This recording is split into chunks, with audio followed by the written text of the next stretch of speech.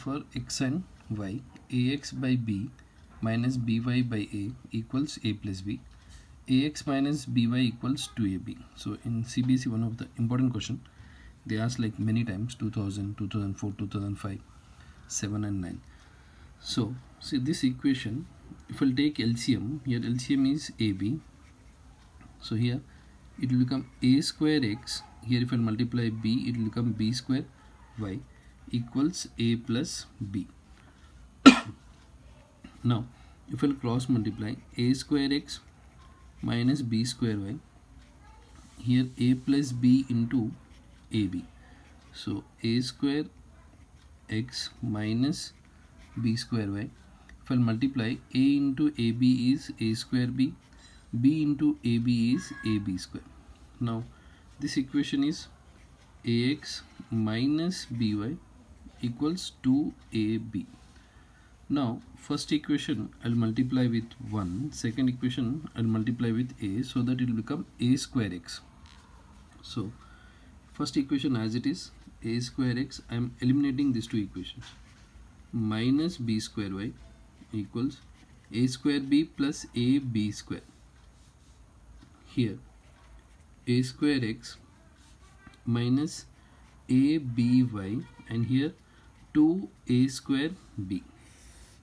I'll subtract these two equations now, because minus plus minus, a square x, a square x. So here a by minus b square y equals a square b minus 2a square b. A square b minus 2a square b is minus a square b plus ab square. So in this I can take by, if I'll take common by, here I will be left with a minus b. Here if I'll take ab common, minus b minus a plus b. So by into a minus b equals ab, you can write this as b minus a. Now see this step, by into a minus b equals ab, I'll write b minus a as like a minus b, then outside will take minus. Okay, once I'll explain this, b minus a, I can write as minus a plus b. If I'll take minus common in this, so I will get a minus b. So you can take here only minus common, so you'll be left with a minus b.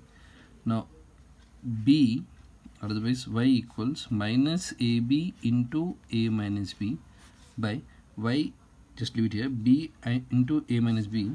If you will transpose, a minus b cancel, b and b cancel. So y value is minus a. So the value of y is minus a. Substitute y equals minus a in any one of the equations. So take this equation, ax minus by equals 2ab. Ax minus b into y value is minus a equals 2ab. Ax minus into minus plus ab equals 2ab. So ax equals 2ab, if you transpose minus ab, ax equals ab, a and a you can cancel, so x equals b. So the value of x is b and the value of y is minus